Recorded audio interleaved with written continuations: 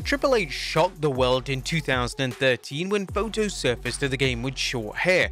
Triple H had long hair for all of his pro wrestling career, and at first, fans were convinced that the photos were photoshopped, but when the game appeared on Raw with the new look, it put the Photoshop rumors to bed.